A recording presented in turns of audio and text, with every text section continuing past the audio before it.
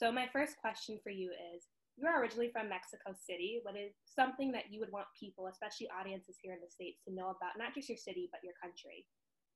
Um, that's a tough question, but I guess would like them to know, maybe if they don't already, that Mexico City and is a very cosmopolitan place. I don't know if that's, I said it correctly, but I feel like that's the way it's portrayed in the series De Brutas Nada, and it's something many people outside of Mexico sometimes don't know. Like they expect us to be in another age, and it's just like, no, we're not.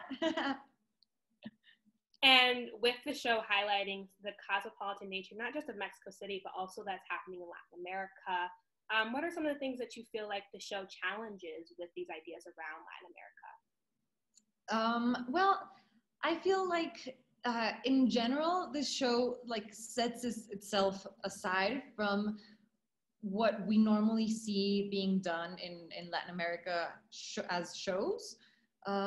We have a very strong telenovela culture, and it's very hard to get away from that. Of course, it has its good side and everything, but I think nowadays spectators are looking for a bit more quality in the content of what they're streaming, and De Brutas Nada really is like the manufacturing of it. When you see it, is impeccable, and it looks like any other American or European show out there. Right. And with novellas being really popular, I know I grew up watching them, and a lot of Latin Americans here in the States grew up watching them. How do you feel like the show differs from a novella?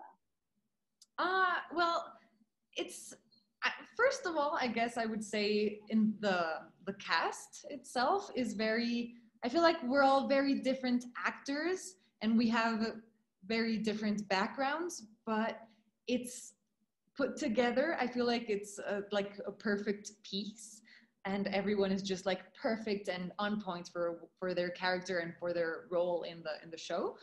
But also like in the way that the camera moves around our sets, it's a very I don't know, like the cinematographic language is very like there's a proposal about it. It's not just like the big like I don't know how to say it in English. I'm sorry. I hate my rusty English. And with you growing up in Mexico City and the show also taking place in Mexico City, what are some of your favorite parts about Mexico City? Oof, I love that we shot some things in Mexico City. Like all of the exteriors were shot here because the show takes place here, but really we filmed in Colombia. But coming back to Mexico City, we can see some places that are amazing, like Bellas Artes, like La where else did we go? We went to the beach here in Mexico. So we went to Santa Fe. It's, I don't know, like some very emblematic, nice places that you can see in the show. And with filming in both Mexico City and Colombia, how do you feel like the two places differ, and how do you feel like that contributes to the cosmopolitan aspect of the show? Well, just as you said, I feel like it contributes because you see that it's, even though it's based in Mexico, there's people from all over the Americas right. who appear there. But it's also I don't know, the cultures are very similar, and because of that, it was okay. It was very nice to film there. We always felt at home, and yeah, Colombians are very similar to Mexicans, but there's also some big differences, like the food or just being away from home. I feel like that's tough in itself for so long. But I think we made a great team and a great energia. Absolutely. And with getting into your background as an actress, how did you begin acting? It always felt sort of natural for me because my mom's an actress too. She is a very well-known telenovela actress here in Mexico. And when I was little and her friends would ask her if they could have me starring in a short film or stuff like that, she would always ask me if I wanted to. And I loved it because it was just like playing around. So I would say yes. And then eventually it just felt normal. Like, yeah, I guess this is what I do now. And I don't know. I've felt very fortunate to be able to live doing what I love. When was that like growing up with a mom who's also an actress? It's great because our life was always so full of art. Like an actor's life always has to be absorbing everything that goes on around them and like reading and trying to nurture your inner creative spirit, I guess. But it's also maybe a bit emotionally unstable because there's always drama and there's always, it's not just me and my mom, my sister's also an actress. So it was always a lot of drama, but in a good way. And for the Brutas Nada, how did you prepare for your role and your character? Well, we worked very closely with our director, Rafa Lara, who is amazing and who had a very, very clear vision of what he wanted to do with the show. He asked us to watch a couple of shows that he felt had the correct like comedic timing that he wanted us to achieve in our dramedy. For example, an English series called Lovesick, and also just him having so clear what he wanted the show to be, music wise, cast wise, even like the art direction.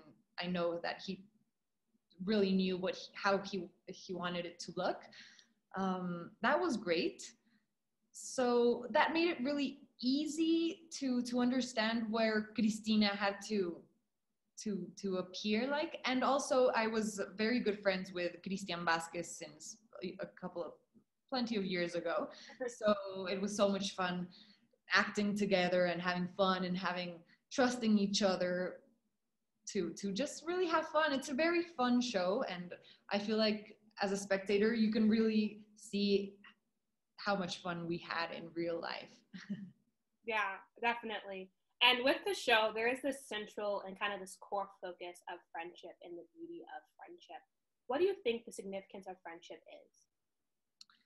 Oof, I feel like that's the most important message I get out of the Brutas Nada, because I have a similar group of friends that I call my nucleus, and that I know are gonna be there for me no matter what, and as well as like me for them.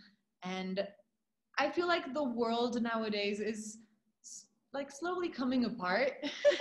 So it's very important to surround ourselves with people we empathize with, people who make us be better versions of ourselves, and support each other.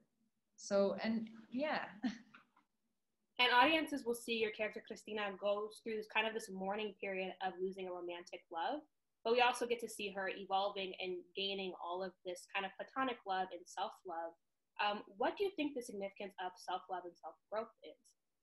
Ooh, well, that's the most important thing. I feel like we have grown up in a culture that has always romanticized romantic love, like loving a partner, loving someone else.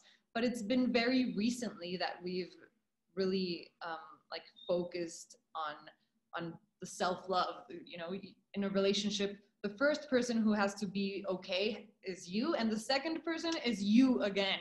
Yeah. And only if you're okay and you're like stable in your mind and your emotions and in your soul, only then can you really be there for someone else.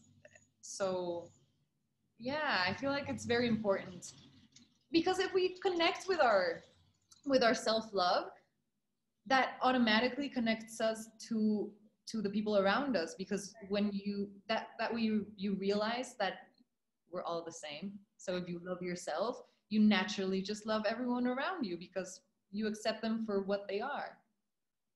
And with the show, what was your favorite scene to film? Well, I'm gonna voy a hacer trampa, but I really loved filming all the scenes in Mexico, obviously because we got to come back to Mexico and be in our homes for a couple of days. but I just love how it's portrayed. I love how it feels sort of like an homage to our beautiful city. So going around the city and just driving in the convertible car and being aware of it all and taking it all in was very, very nice. Like, they were doing something for our city to present our city to the world. And do you feel like you get to have kind of this collective pride in showing that and sort of paying homage to Mexico City? Totally. I personally love Mexico City. Like, I really think it's the best city in the world. And plenty of people I know who come here think the same thing, you know, like from all over the world. Everyone's really excited about Mexico City all the time. And it's because here there's some like effervescence of art, and I feel like artists are really free to explore and do everything. Sometimes I like to say this is really the land of the free, because here you really can do everything. Yeah, absolutely. And sort of my final question for you would be, what do you hope audiences can gain from watching this show? I just hope they have a good time. I feel like we've been living a shit year, and we need just something to watch at the end of the day that makes you have a good time, that changes your mood into something positive, and that feels like a warm hug, you know, that you're watching it, but at the same time you feel like you're accompanied by your friends. Right, absolutely. Well, those are my final questions for today. Thank you so much. Thank you so much.